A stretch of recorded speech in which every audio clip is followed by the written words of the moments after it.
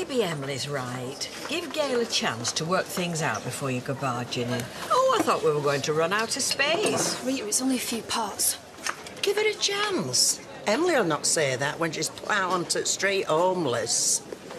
I mean, all I asked for were a bit of solidarity. I mean, she were even looking after Bethany today. I think I'd better make it half, shall I?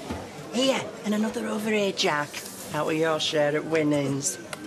Be right with you, my little swamp duck. Winnings? There you go, Jack. Do you want another one for Vera? No, it might stain the shirt.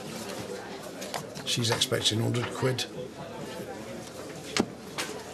This voucher entitles you to £100 off any holiday purchase before May 1st from our family range, costing £800 or more, and including at least 2 children whose names both begin with B. This is what? I added that last bit myself. Might as well have said that, mate. This isn't a voucher, it's a joke. Well, let's see how loud our Vera laughs then, shall we? You know when you're told to count to 10 if something makes you angry? Yeah. My money's on 3. What's this? I'll give her 4. Oh, hang on, he's telling her. One. She's fast, I'll grant her that.